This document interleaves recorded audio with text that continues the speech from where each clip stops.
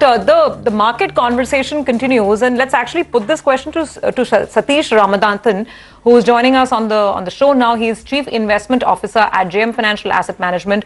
Satish, good morning. Good to have you on the show. So let's just start with this.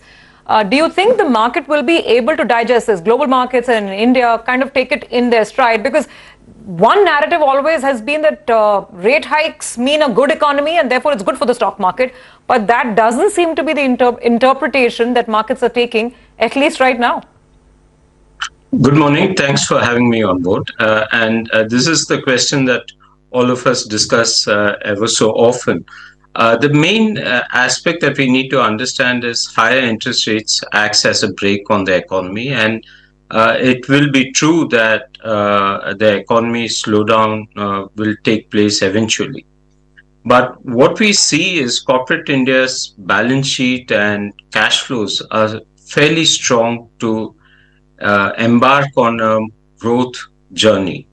Corporate India's profits of the BSE 500 was close to 11,50,000 crores in FY23, and that's set to increase.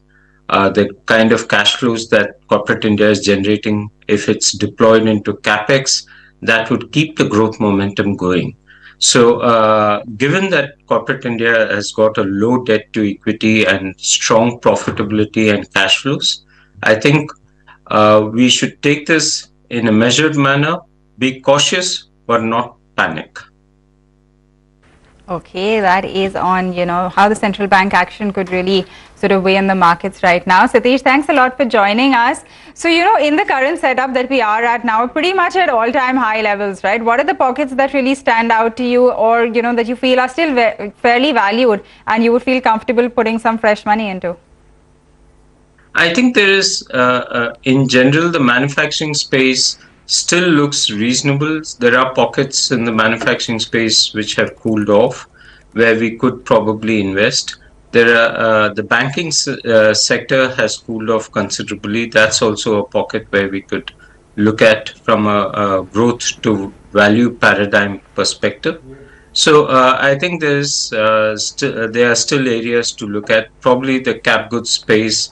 Some of them have run up a little ahead of expectations. That may need to cool off before one looks to invest. But overall, I think there are opportunities. Satish, can you elaborate on that point when you're saying that manufacturing, cap goods, they're still offering pockets of entry? Where exactly? Because manufacturing is a very large space. I mean, cutting across from auto to construction, engineering, etc. So could you narrow it down a bit more for us? I think the mainstream auto companies are still reasonably valued. If you look at the frontline auto companies which make passenger cars or make two-wheelers, manufacture two-wheelers, they're still at reasonable valuations, and they've not necessarily participated as much as some of the cap goods companies. So there's a pocket of opportunity there. And if you look at the auto ancillary companies, the kind of growth momentum they're witnessing is also fairly strong, and one could look at them as well. But that is a far more selective process rather than the cap goods space, which has been a broad brush. Okay, got that. Satish, how are you looking at the IT space now? We also had Accenture's earnings come through overnight, and they're sounding quite cautious. Do you think there are some pockets within the IT space which are still looking okay? I mean, we've been talking about the entire ER&D play. Do you think that is something that is still all right, or would you perhaps look away from the entire IT pack? The momentum of earnings growth for the IT sector has been declining, whether it be large cap or mid cap, across the past 4 quarters, and that is expected to continue.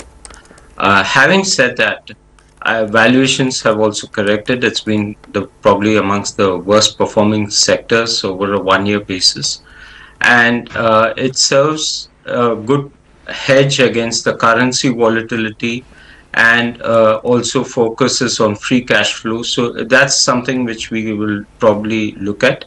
But our bias is towards smaller niche IT names rather than the mainstream IT names.